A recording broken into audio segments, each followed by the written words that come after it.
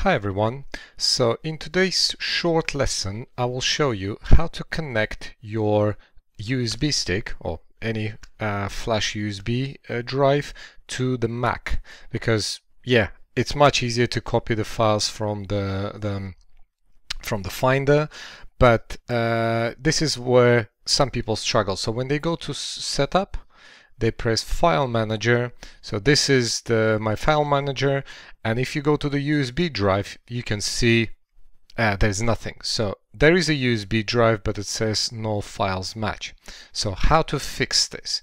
In order to fix this, there's a button here, Set USB Drive, and this is again this is something that's related, I believe it's only for Mac version. So when you press here, on the console you don't need to do this, but if you press here, it will tell you enter path to USB drive. So in order to do it, all you have to do is you have to type this button, then you type in volumes, VOLUMES, and you put that sign as well, and you press enter.